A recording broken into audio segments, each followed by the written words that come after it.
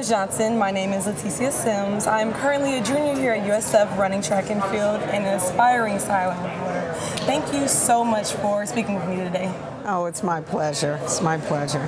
You are a successful entrepreneur, co-founder of BT, and a part ownership of 3 professional sports teams in 3 different leagues. And something that doesn't happen overnight. Who and what inspired you to get into the sports entertainment industry? Well, first of all, you have to understand things happen in your life that you don't expect.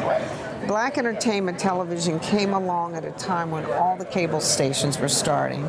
And as we were watching CNN and Nickelodeon and Discovery Channel and all those getting started, right, we realized that there was not an African American voice being represented.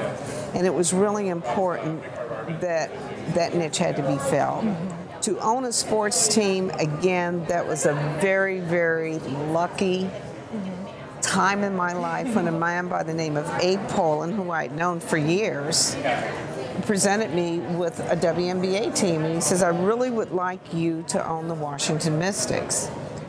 And I thought about it for a second, and I realized it was a rare opportunity for a woman because women do not get a chance to own teams.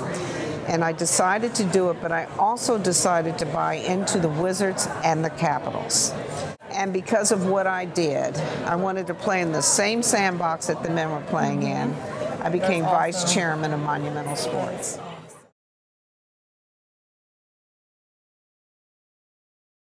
Through the women's Final Four, I think it's a rare opportunity where there's a real spotlight on women, and that's what's important. This is the time for us to shine, and it's a time for people to come together to be able to collaborate and to talk among themselves of how we can get a bigger platform for women in sports.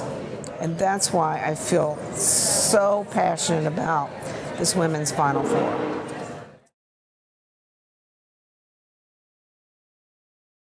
There are several local women in leadership as well as aspiring female leaders in the audience tonight, about 80 below. If you could recommend one thing to them, what would it be? To believe in themselves and to continually persevere and never give up their dreams.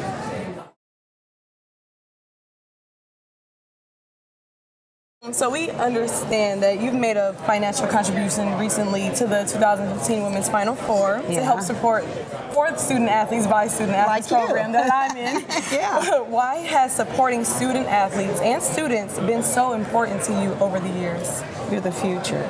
That's it in a nutshell. We have got to start bringing leaders, new leaders into that. I'm getting old. I can't keep doing this.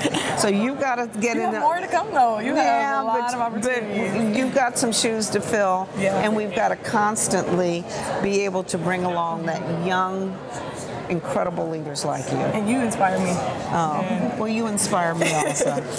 And thank you so much for supporting the Women's Final Four and the For Student Athletes by Student Athletes program. We are ready for more opportunities and accomplishments to come. All right. Thank you so much. It's a pleasure.